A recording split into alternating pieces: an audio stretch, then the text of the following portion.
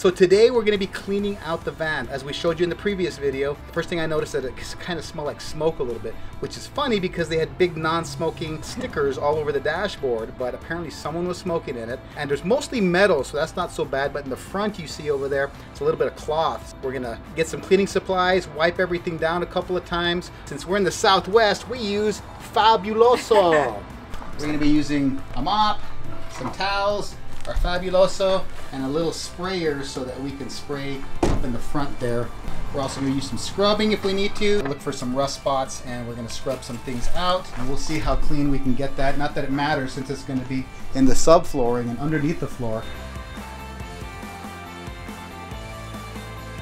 So I don't know how much cleaner we got it. We got a little bit cleaner.